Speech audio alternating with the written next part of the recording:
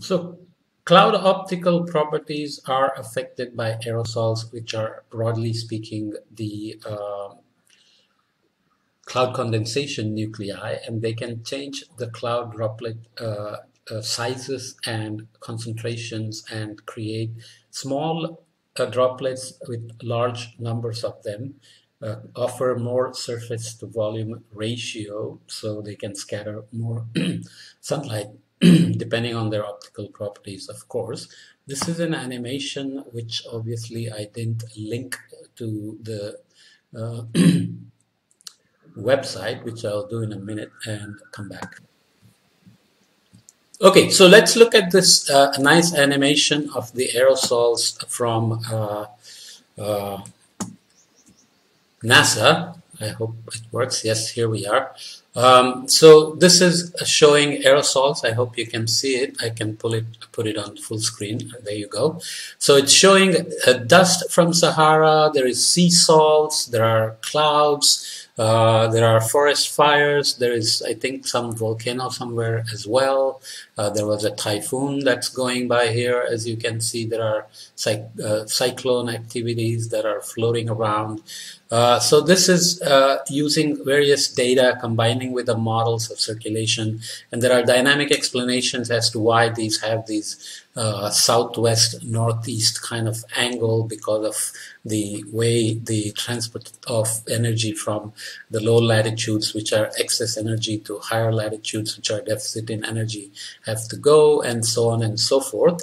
But you can see clearly that the optical properties of the atmosphere in terms of reflecting, scattering, or absorbing various shortwave and long-wave energy radiation is going to depend on this. So you can easily imagine that we can learn there are biomass burning sites here as well with smokes from wildfires and so on.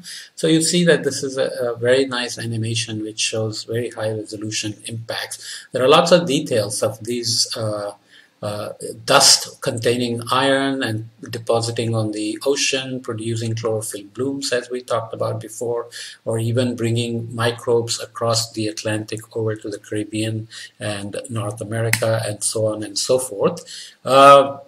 This is the idea of using those to make intended manipulation of cloud properties. And here is an example. This is clouds in clean air here. So it's composed of larger droplets, but smaller in number. And they tend to be darker as a consequence. They reflect and scatter less sunlight, so you can see that here.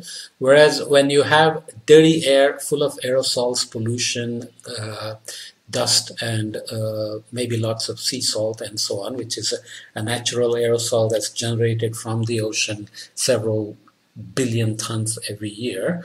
And you can see the droplet sizes here are smaller and the clouds are brighter, and the incoming solar radiation is allowed to go through, but a lot of it is reflected and scattered. So that's the idea of doing that as well. Here is another way to look at the natural experiments offered by planes and ships and so on. You look at cloud droplet radius. This is 100 kilometer here and 50 kilometer here. And you can see that as the cloud droplet radius decreases here in micrometers, you get brighter clouds. And when the cloud droplet size increases, they get darker. Okay, so that's a very simple idea. And of course, this was used by several people, proposed by several people. We will see the names soon. To come up with ideas like this, where you'd go on the ocean and have some apparatus which is going to pump sea salt, and calculations were made that argued that a small amount of sea salt sprayed into the clouds is going to increase optical property and offset the warming by so much that it can more than compensate for the doubling of CO2 and so on and so forth. As we said, every time we do this, we have to worry about the unintended consequences, which we will see in a minute. But the idea is still the same, that many of them look promising. The difference here is that in the stratosphere, you had ozone hole or stratospheric heating and then raining out, as well as impacts on radiation, vegetation impacts, coral bleaching, etc. When you do it in the troposphere with the clouds, the general belief is that it can be local, small scale, but still it's unclear that there is anything like a small scale weather modification, because if it is beyond a certain scale, it is going to have an impact, dynamic and thermodynamic impact on atmospheric circulation, and then you don't know what the local and remote impacts are going to be unless you have a model which can really do this fully.